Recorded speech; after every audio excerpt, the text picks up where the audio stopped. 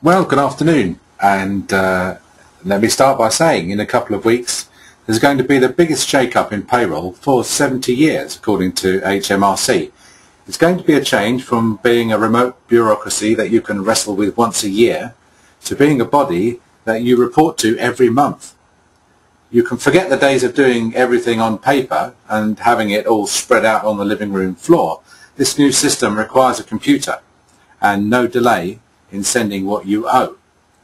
Dentists tend to leave everything until the last minute before they take notice of any new system, which is why we have delayed this webinar until now. We are actually already in the last month under the old system, and I'm delighted that Bally Ark is going to walk us through what will inevitably be a stressful transition for some. So, Bally, over to you. Welcome to this webinar on real-time information. I think Derek has pretty well covered all of the points that I was going to discuss, but actually when I first came across this new RTI system, I thought, well, it should be pretty straightforward, not too difficult. The payroll department will be able to cope with that. But the more and more I got into it, the more I found actually this could be quite an interesting transition. So hopefully we'll have a little speedy tour around the new system that's coming through starting from next month. Just a quick background on myself. My name is Bally Ark. I'm a chartered accountant and chartered tax advisor. I've been advising small and medium-sized businesses since 1990. I'm the practice principal at Accountants for Dentists, and my specialist area is chartered as a chartered tax advisor is within dentistry, advising dentists, associates, hygienists, and generally anybody involved in the dentistry field. So, what are we going to be looking at this afternoon? What's on the agenda is we'll be looking at the current system of PAYE, just a brief wave goodbye to the old system. Most of the session will be concentrating on the new RTI system, how we think it will impact on your practice, the obvious question of what happens if we get it wrong, which I'm sure a few practices will be doing, and we'll close off with any questions that you may have at the end. So, looking at the current system of PAYE, well, that's been around since 1944, which makes it 69 years old. So it's pretty much in line with the government's drive to increase the retirement age. It's quite a good age to be retiring the old system there.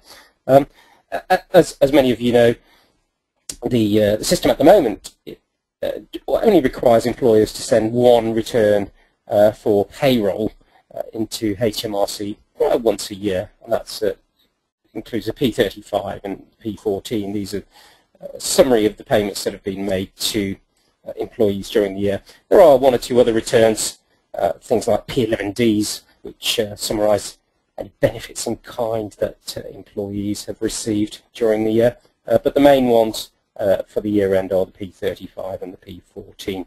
Now, because they only get submitted to HMRC once a year, the information available to the tax office is normally about a year out of date. So, you know, if they are looking or checking to see whether the right deductions have been made, sometimes it's well, more often than not, it's too late because there's only one return going in per annum. Also, it's generally felt that the current system, whilst we've got online filing of year-end returns, didn't really meet the needs of the 21st century. So RTI really is quite a big upheaval for the operation of PAYE. There's also been a number of issues with the current system. In the past, if you didn't send a cheque into HMRC once a month, well, they never really chased you for it, and a lot of employers out there had wised up to the fact that you could actually use HMRC as a bit of an overdraft facility. So when it came to doing the year-end return, if there was a bit of a shortfall on their PAYE payments, then you'd send a balancing check-in at the end of each year, and more often than not, HMRC wouldn't really chase for any payments in year because they didn't know they needed to be made in year. So without HMRC chasing, employers generally taking advantage of the fact that they could use HMRC as a bank, they were losing out on a lot of payments. There was also a lot of fraud involved in the PAYE arena, where instances where you've got employees who are having PAYE national insurance deducted from their wages, but not being paid over to or notified to HMRC. So we're hoping that the new RTI system will allow fraud to be tracked and picked up and prevented on a more timely basis.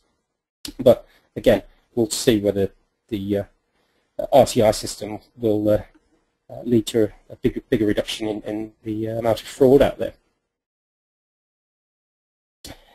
There's also a much higher administration burden for HMRC. If you can imagine, you're probably all familiar with the current system of P45s and P46s that need to be signed in and sent off to HMRC. They're only recently brought online, but if you can imagine the amount of paperwork that is being collated over the years, it can be quite burdensome. So again, more reason to bring the system onto a more modern footing using modern technology. So, RTI, the new system, well, does it start on April the 13th? Well, yes it does, and for some employers it's actually been in place for this current tax year that we're in at the moment. They've had a number of employers that have been running RTI on a pilot basis just to test the system, and those employers have been across the board, ranging from small employers to some of the larger outfits. But the full switch to RTI across the UK is going to start next month. Now, although the submission of information will be the biggest change, the actual underlying system of collecting and calculating PAYE and national insurance, that's not really going to change. That's going to stay as it is. So the big change is really on the way employers will be interfacing with HMRC. We need to be reporting tax, national insurance, and any other deductions that are made on or before the actual payment of payroll, rather than getting this information reported once a year at the year end. What HMRC are hoping this will do is that it should make sure that the right PAYE and national insurance deductions are being made on a real-time basis, rather than, again, having to wait until the end of the tax year and then chasing employers or employees for any under and overpayments of PAYE national insurance.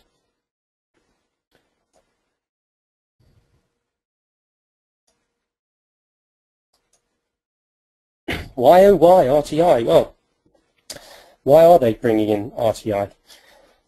Again, a number of reasons that are included in one of the HMRC press releases.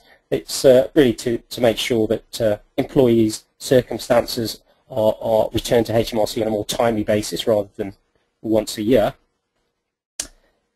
The aim also is to make the process a lot simpler and less burdensome, and we'll see what that brings when we look at the information that we're going to be submitting under RTI.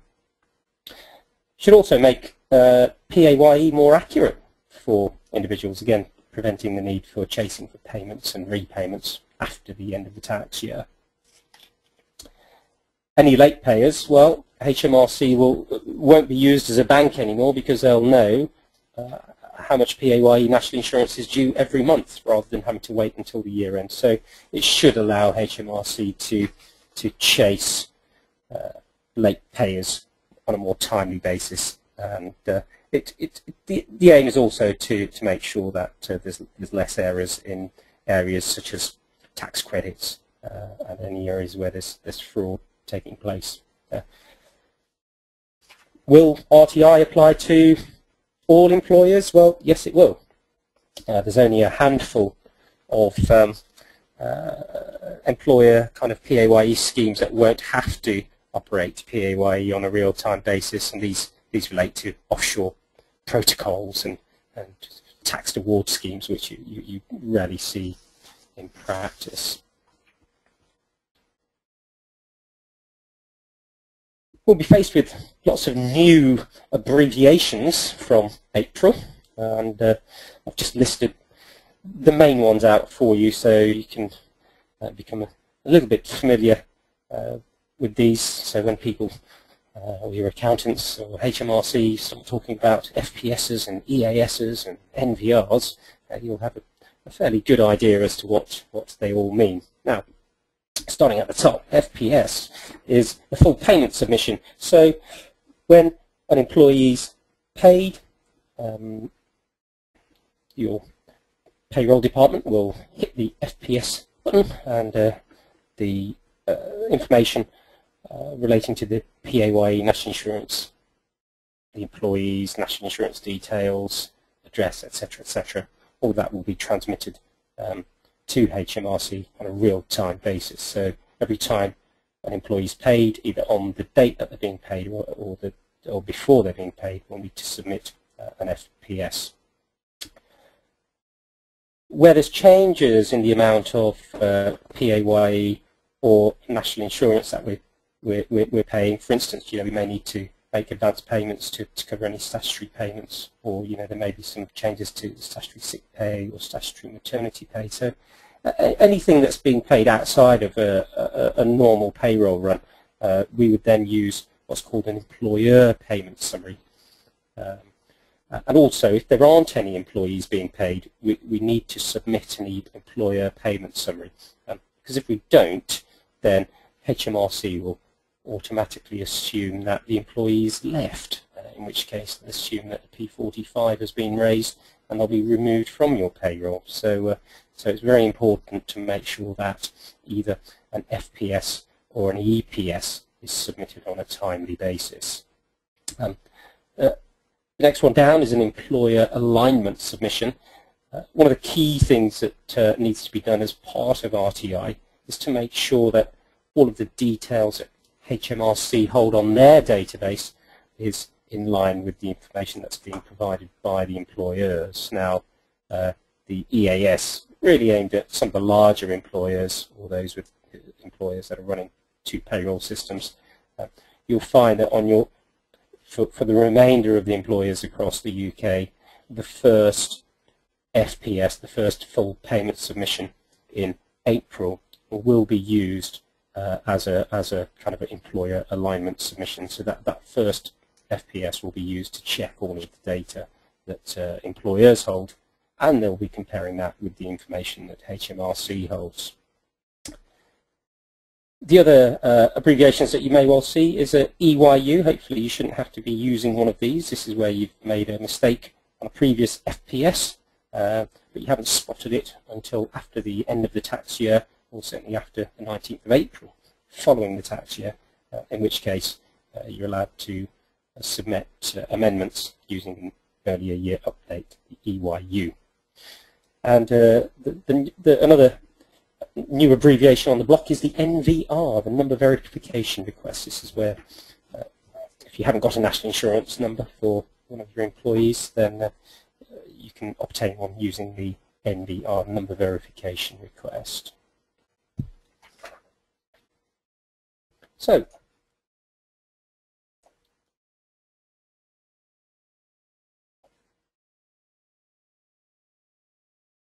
what kind of things are we going to be faced with? Well, as mentioned earlier, every time that we make a payment to an employee, a submission will have to be made real time to HMRC.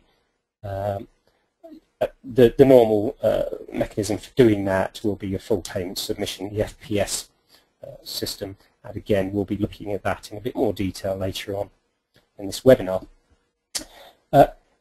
You will need to have payroll software for the online submissions. Either you'll need to buy an off-the-shelf piece of payroll software that is lined up to use RTI, or alternatively there is a simple payroll tool on the HMRC website that you can use also. That's for some of the smaller employers. It's going to be a change in the forms and that have been used in the past. We've got the P14s and the P35s. These are the old employer year-end returns. Well, those we can wave goodbye to those. No longer will employers need to do these year-end returns called the P14s, P35s. Again, FPS will collect all of that data real time and submit to HMRC whenever a payment is made. P45, hopefully we shouldn't be seeing many of those in the past, and certainly we won't be seeing any of those going forward. Again, any information for leavers will form part of the full payment submission return, which is made whenever employees are paid. Again, P46, this is for, usually this form's completed when we have a new starter joining employment. And again, no need for, you won't see any P46s again. They'll all be included online on the FPS return. The other one is a P38S, which is what students tend to have when they're doing summer jobs or working over Easter holidays or whatever. Again, those are scrapped from April, and again, students will be run via the payroll as normal alongside all the other employees. In the past, if you weren't able, if you didn't have an employee's national insurance number, you would submit a CA 6855 to trace a national insurance number for an employee. Well, again, this is where the NVR kicks in. You'd make the request online using number verification request. Some of the old forms will stay with us. It's the P60s. That's the certificate of earnings for employees, which you need to issue to employees at the end of each year. And the only other forms that you will still need to issue are the P11Ds and P9Ds. So those are where your employees have got benefits in kind. So why are we bringing out RTI? Well, you may or may not be aware there's a whole new system and upheaval of the way some of the tax credit system is going to be operating, and that's going to kick in with effect from October 2013. And the idea is that there'll only be one payment for people who are on low incomes or out of work. So all of these job seeker allowance, income support, tax credits, housing benefits, those are all going to be scrapped and replaced with a universal credit. So the idea is that whilst the universal credit system is running in the background by the Department of Work and Pensions, the RTI system will also be feeding employees' income details, and universal credits can then be adjusted upwards or downwards depending on the individual's circumstances. So that's really one of the driving forces as well for bringing in RTI. So, as a practice, well, we're not far away. It's almost in the middle of March, and the first FPS needs to be submitted if you're operating weekly payroll. It's going to be probably the first or second week of April 2013. So the kind of things that you need to be doing now is making is tracking through all of your employees' data and making sure that you've got their accurate names. You can't be using nicknames. We need to check the dates of birth, make sure we've got the national insurance number using, and I put question mark there because I was going to use this as a little quiz for you, but you should know hopefully by now that you'll be using an NVR national a number verification request if you haven't got a national insurance number. So if you haven't got a national insurance number, you'd be submitting an NDR to obtain that. And also, you'd need to check their employees' addresses as well to make sure that you have got the right address. Basically, if you don't have an employee's national insurance number, then the RTI system will automatically use their employee's full postal address, which will then go to RTI. And if the full postal address doesn't match up with the information that HMRC holds, then the whole of your return will get bounced back to you, and it would be treated as an unsubmitted return. And we'll be covering the penalties situation that will be kicking in for late returns and incorrect returns later in the webinar. So the first FPS, as I said, that's going to be the first payroll run for the 2013-14 tax year. The first one will be treated as an alignment. It's an opportunity for you as an employer, as well as HMRC, to make sure that the correct information is being handed to employees. Now, you won't just include the employees that are getting paid in that first payroll run. You need to include all of the employees that have been on your payroll within that month. So anybody that's been paid, anybody that's left since the 6th of April, between 6th of April and the date of your first FPS will need to be included. Any employees that haven't been paid in that first period, they will still need to be included on the first FPS. Remember, HMRC are going to be using this first FPS as an exercise to align the information that they hold with the information that you hold. Also, if you have any employees that have left in the previous tax year for whom you haven't yet issued a P45, well, they need to be included as well and shown as leaving in that first period. So, what do you need to do? Well, you need to make sure that most practices use their accountants or another external payroll bureau to process payroll, but make sure that either your or your payroll provider's software is RTI compliant. I would hope that by now everybody's is. Check that you or your payroll provider are all registered for PAYE online. That really needs to be done now before we get to April 13. You may also need to update and check some of your internal procedures and systems to make sure that you're capturing all of the information required for a correct FPS submission to be made.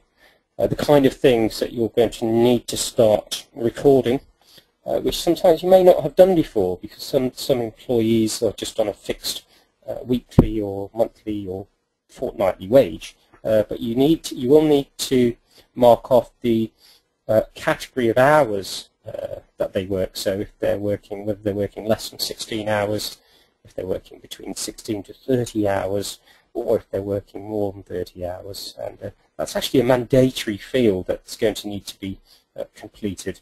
And the reason for completing that is for the purposes of tax credits.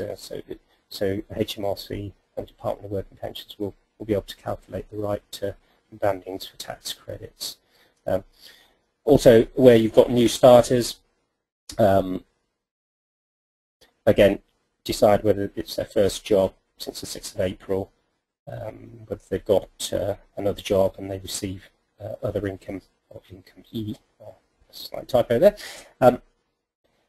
Where you have got irregular payments or employees that haven't been paid for a particular month for whatever reason, there is a tick box within the RTI system where you have to mark them as being an irregular payment. Because if you don't pay an employee in a particular period and they're not marked as an irregular payment, then HMRC will automatically assume that they've left, and internally HMRC will then kickstart a P45 process internally. So that's something that's quite important.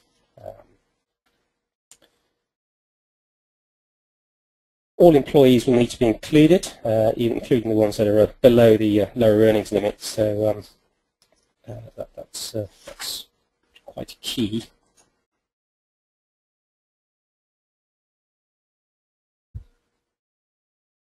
Now, as I mentioned earlier on, the only way you're going to make sure that your returns are not rejected is by making sure that all of the employee and payroll information is accurately recorded. You do need to make sure that the addresses for employees are aligned with HMRC's records as well. Okay, P45s. I did mention earlier on that you'll no longer need to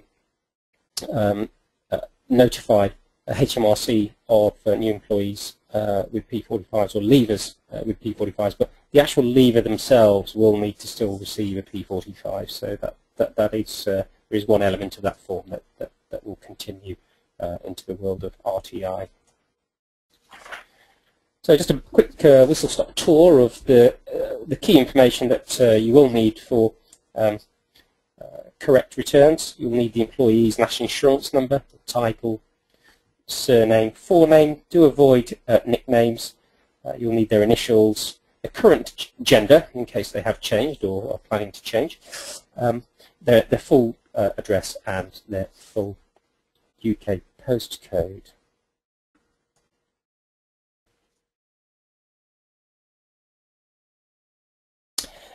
Also, if you have new employees starting in the new tax year, then unless they've already submitted a P46 manually or a P45 manually or online, then you need to include those on the FPS.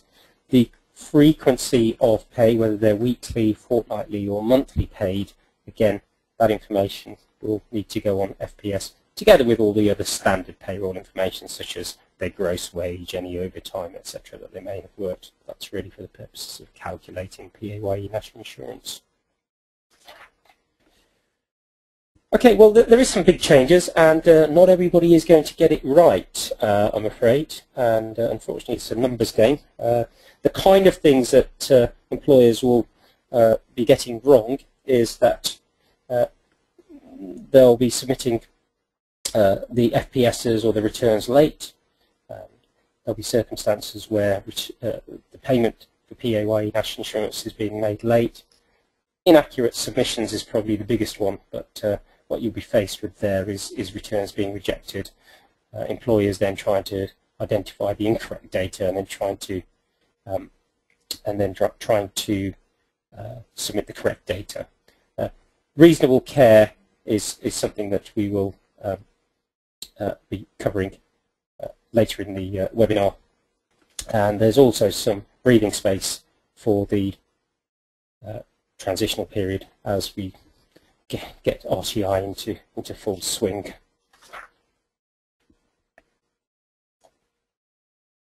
So, late filing, well, there's automatic penalties there. Haven't really changed from the previous years. Now, if you were part of the RTI pilot, there shouldn't be any late filing penalties if you're doing an RTI submission for 12/13.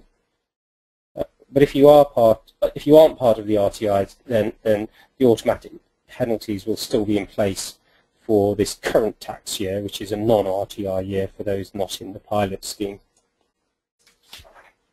There's still a deadline for filing, which is 19th of May. If the return does go in late at the end of the year, then up to 50 employees, it's a £100 penalty per month. And last year there was a bit of an issue where some employers weren't notified of the penalties until September, October, November time, by which time they'd already accumulated £500 or £600 worth of penalties. So keep an eye on the filing deadlines. In terms of payment, we're making payment electronically. Again, we've got up until the 22nd of the month following payment to make payments of PAYE, national insurance, and where you're making manual payments, then these need to be with HMRC by the 19th of the month following the pay period. Penalties for late payment are based really on the number of defaults in each tax year. Now, again, historically, under the old system, HMRC haven't really chased hard for late payment penalties because it's just been too much of a workload. Now that information is being submitted to them real time, they'll know exactly how much PAYE national insurance is due, and they'll then be able to trigger much more automatic penalties for companies that are paying their PAYE national insurance past the payment deadlines. And the percentages are here. The maximum penalty is 4% if you're making if you've got more than 10 late payments in the tax year. First payment is always ignored for the purpose of the penalties. Okay, there are some additional penalties if the payment's still late more than 6 months and 12 months. There's an extra 5 and 5, so the total penalties, depending on how long and how many defaults you've had, you could end up with a 14% penalty of the tax due. If we are making late payments, then you need to ask yourself whether you have a reasonable excuse, and there's some fairly kind of serious issues surrounding your reasonable excuse, which HMRC will accept, and that surrounds death or serious illness of an employer or a close family member, or an act of God. So, if your offices are being flooded, or HMRC's offices get flooded, God forbid. The kind of things that don't represent a reasonable excuse are things like, well, we had far too much work on, didn't have enough information. A good one is always HMRC never asked me for the money, so I didn't pay it. Or cash flow difficulties. This is the one that most employers are faced with. Now, if there are kind of unforeseen events, so if a big debtor doesn't pay you, for instance, or there's some emergency repairs or whatever that need doing on your building, big one-off events like that may represent a reasonable excuse, but again, generally, as a rule of thumb, cash flow difficulties is not accepted as a reasonable excuse. If you think that you are going to be late with your payment, then the name of the game is always make contact with HMRC in advance and try and get that penalty position mitigated. Incorrect returns, well, this is going to be quite a regular one, I suspect, for a lot of people in RTI next year. Now, fortunately, at the moment, there won't be penalties for incorrect submissions in year. So, where you are making, where you have made mistakes on an FPS, you are able to correct it on the next report. Even after the year end, you can submit an earlier year update, an EYU, but failing that, if an error is spotted and isn't corrected, or if HMRC spot an error which hasn't been corrected, then penalties will kick in. Penalties generally up to 100% of the PAYE national insurance, and HMRC will look at the potential lost revenue, not the actual lost revenue, but how much could HMRC potentially have lost as a result of any inaccurate returns. Name of the game there is to just, if you have taken reasonable care and you didn't know that you were making incorrect deductions, then that's a genuine mistake.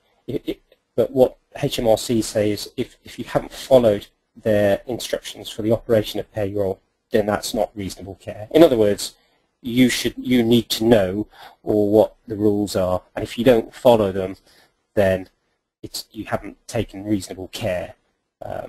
Now, how anybody could get it wrong if they followed all the HMRC rules, well, that's another subject for discussion. But basically, HMRC will more than likely issue a penalty for incorrect returns of up to 100% of the potential lost revenue.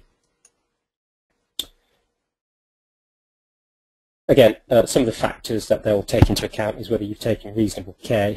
If you do spot errors and you disclose them voluntarily, then great, you'll be onto a 0% penalty. But if there's been some element of carelessness, then there's a higher penalty. If it's a deliberate error, which you don't conceal when HMRC pick it up, then a slightly higher penalty, but there'll be a heavier penalty. But if you deliberately make errors to try and keep your PAYE national insurance down, and you try to hide it from HMRC if and when they take a look, then expect to be in the 100% penalty area.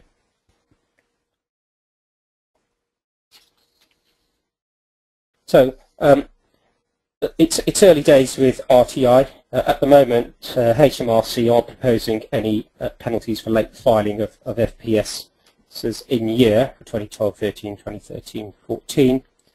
They will apply for penalties after the tax year, which is the year-end FPS filing. So that one does need to be correct and on time. Going beyond the 2013-14 tax year, HMRC are still considering whether and what the penalty situation is going to look like, and they've got a consultation document out called Securing Compliance with RTI. That was issued in June last year. My institute, the Chartered Institute of Taxation, as well as a number of other accountancy bodies have submitted their responses, and the final penalty position for the rest of RTI's life will hopefully be confirmed fairly soon.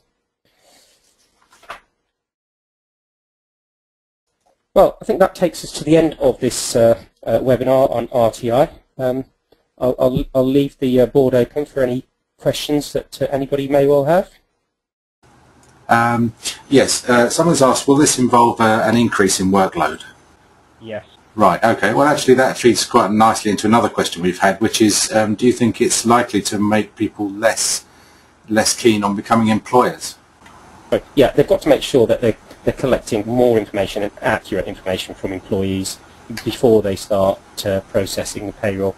Because if you've got a new starter and all of his information's incorrect or his name's wrong or whatever, that one bad egg will mean that the whole of the payroll submission will get rejected. And is it realistic to expect dentists to use the cloud-based HMRC website software? Far be it from me to make any disparaging remarks about the HMRC software. I've not personally used it or seen it in operation with any of our clients. My recommendation is to use a properly qualified firm of accountants or properly kitted out, technically up to date, up to speed kind of payroll bureau. That's great. Well, Bally's always happy to talk to Dental Fusion members and contributes to the Fusion magazine. So if you are a member, then do get in touch with any other financial subjects that you'd like him to cover. So we're asking and trying to encourage people to listen to these webinars and join in Dental Fusion. So we're offering a discount code to anyone who listens to this podcast, either live or in its recorded form on YouTube. If you enter the code 1971 when buying a membership online at www.dentalfusion.org, you will get 10% off either practice or associate membership, and that's valid till 31st of December 2013. DCPs can join the Fusion for £1. That give you access to 1 hour free verifiable CPD for watching the webinars, and that about wraps it up. I hope it's been helpful. So for now, thanks for your time and attention.